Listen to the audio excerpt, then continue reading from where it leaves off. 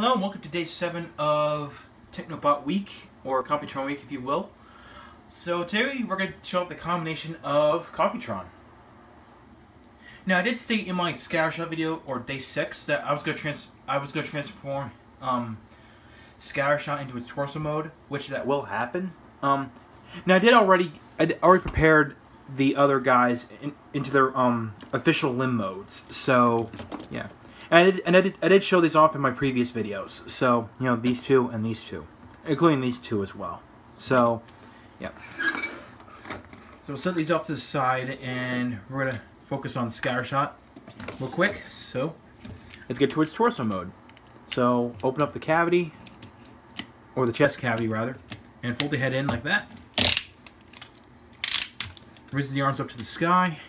Fold the fist back like that. And here you want to fold in the knee, the heels, and fold in the feet.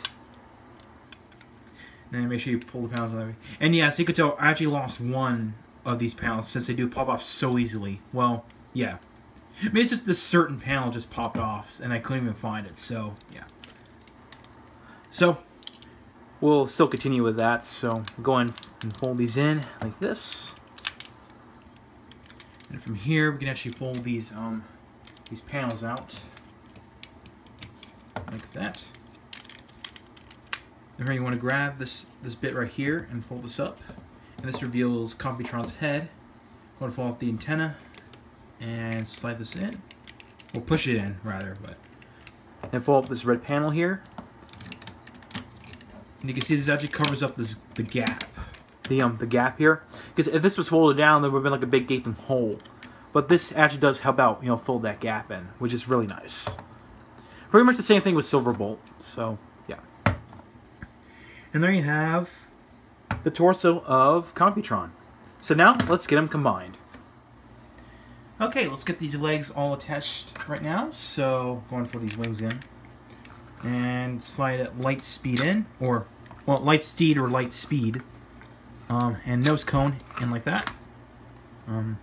Now, of course, now you have these left over. These afterbreakers, pistols, blasters, whatever you want to call them. I would like to stick them to the side. That way, it makes them look bulky. I mean, I know it's not official, but it's just my personal preference. So, yeah. Okay, so we can go ahead and pan the camera up a bit. Oh, there we go. And yeah. Alright, so we're going to put strafe in, and before we do that, I want to plug in scrounge and side backs that are combined together, like that. And make sure it's angled at the right, make sure it's at the right angle, and slide this in. There we go.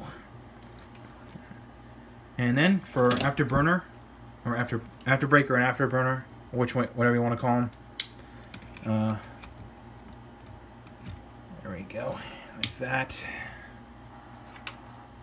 And for the gun, make sure these are combined together, like that, and stick it into his hand.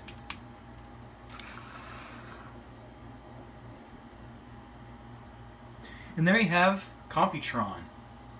And I would say this is actually a pretty decent looking combination. It's very reminiscent of the G1, this G1 counterpart, except for these two flashy colored robots up there, you know, scratching side backs. But oh well, it does make a nice, decent shoulder shield or something like that. But yeah, so it does look pretty nice. It's not the best, but it's pretty good. I will give Hasbro credit. Now the one problem I'm going to point out is the stability of this thing. This thing likes to lean forward. So yeah. And I'm not going to blame the hip joints for here, these two hip joints, because they are ratcheted and they're pretty tight, which is nice. Yeah, oh, yeah, see, it was about to tumble on me. Right at the camera. Alright. Let me face it backward. Alright. I'm thinking it's just these joints right here. They're not, like not tight enough. Or maybe it's just this actually, whoa, okay, you better stay put. Okay, where stay put. Okay, there we go. Maybe it's just this little joint right here, because this formed because of this has a joint right here. That's what's making this like unstable or lean forward. I mean, and I'm not sure what's the cause of it. Maybe it's just these hip joints because of how wobbly it is, but it can be dealt with. Like like what I would do is that I would swap straight. Oh, sorry, did I cover that with my finger. But I would actually recommend put strafe. I would swap. Oh, let's say I just swap like nose cone and strafe. You know, limb wise, because actually strafe makes a better leg than nose cone, in my opinion. So, yeah. Which I'll show it off in a second. And here we go. This is how this is actually my preferred combination. It's just strafe and nose cone, just swapped limbs. So yeah. And the question is, what can you do with straight and side backs?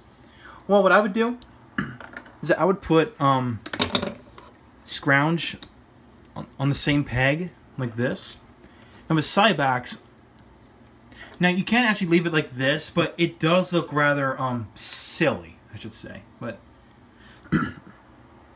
so what I would do is I'd just fold this little peg out, and then I can see there's a hole up there, or actually there's actually two holes right here. There's one here and one up there where my thumb is. Oh. I got to pan the camera up. You can see there's actually one up there where the cockpit is.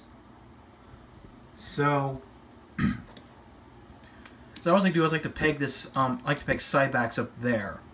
And one thing surprising that surprised me when I first did this, it did give enough clearance for the wing for side backs' wings, and it gives enough room, which is actually surprising. So I'm guessing Hasbro was aware of of anyone attaching side backs to nose cone as an arm, which that's kind of surprising. So yeah.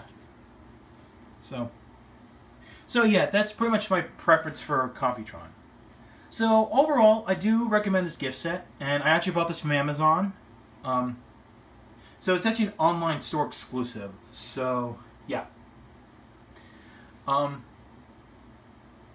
It's just a stability issue that can be dealt with. To swap some limbs here and there. Whatever's your preference. You could stick with the G1 or this version that a lot of people came up with, but a lot of collectors like myself came up with. So yeah. So I could totally recommend this. So the next Combiner Wars week I'm going to do is Victorion, which is also an online store exclusive gift set. So I guess I'm going to call it Torchbearer Week. So I'm assuming that's what they're called, or the Rust Renegades or something like that. I'm not sure.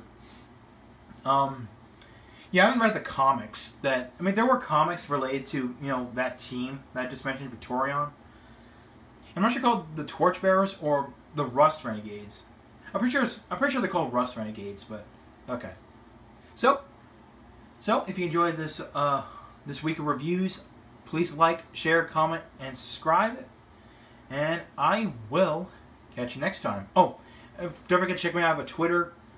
Don't forget to follow me on Twitter and like my Facebook page down below. And there's links for that. So I will catch you next time. Take care.